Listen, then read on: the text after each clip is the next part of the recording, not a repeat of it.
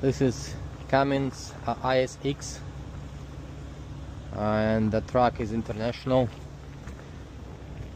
LT 2019, and we're gonna change the inlet NOx sensor. So for that we need a penetrator or W40, which I already sprayed it here. So we need to unbolt the sensor right here and take the harness all the way down to the side of the block and change it. So in order to open the sensor, we will need this kind of adapter, bought it at Harbor Freight, 3/8 or 22. You can use something like that, which is oxygen sensor remover. It's the same thing.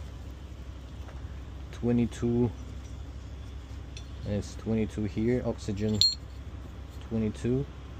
Mine a little bit broken here, so it's kind of playing at the sensor. So we need the adapter.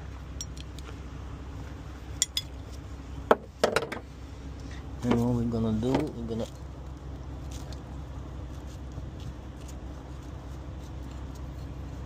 insert the adapter right here. There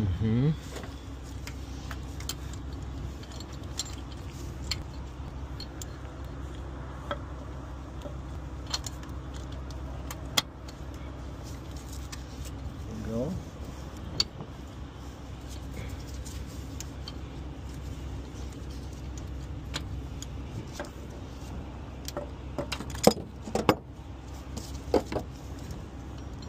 To be honest, I already loosed it a little bit, so need to find the right position. You can unscrew this heat shield, but there will be nightmare if the bolt will be. So it's already moving a little bit. So we already almost unscrew the sensor, and then sometimes this engine is this truck is like 500,000 miles, so it's not that rusty. As you can see, it's pretty good shape, so it was easy to break the sensor. Well, I heard that sometimes it's a pain in the ass to take it out. So basically I'm already done right here, and the reason why we're taking this out, because the check engine came out. I'll post the error code, and as soon as we check the error code, I found out that's a inlet sensor. So removing the adapter, somehow the heat shield is completely destroyed here.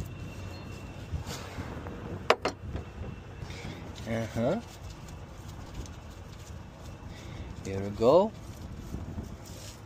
It looks pretty dirty. I don't know why it was giving me the problem. So maybe the sensor itself or something. Well, it looks, well, that's a penetrator.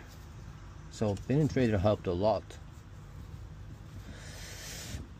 And the new sensor, I bought the original from Cummins. It cost almost $600, and they're charging you the core almost $200.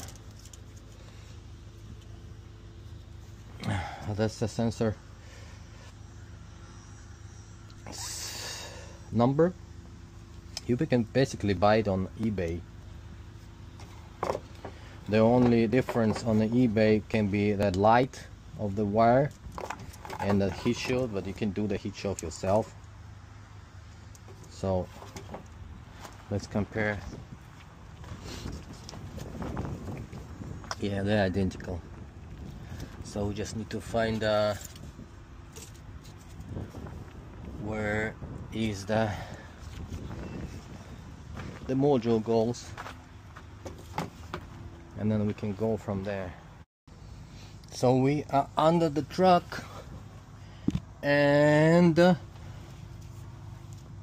the sensor right there. So the block is right there. It's this, what is it, 13 millimeter? No, sensor is 10 millimeter. This is a plate. So we got two 10 millimeter for the block. We just need to disconnect. We just need to disconnect the sensor from its block and see, or we can just unscrew the sensor itself and bring it down so we can play with the connector. I guess I'm gonna do that. So there is no way to get to that small bolt from the bottom. The bolt is right there. I'm showing you with my finger right there, 8 millimeter. So it's better to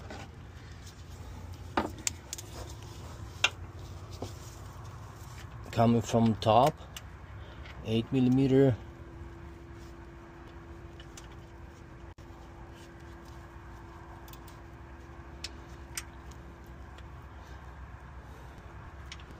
And then take it down, unscrew it.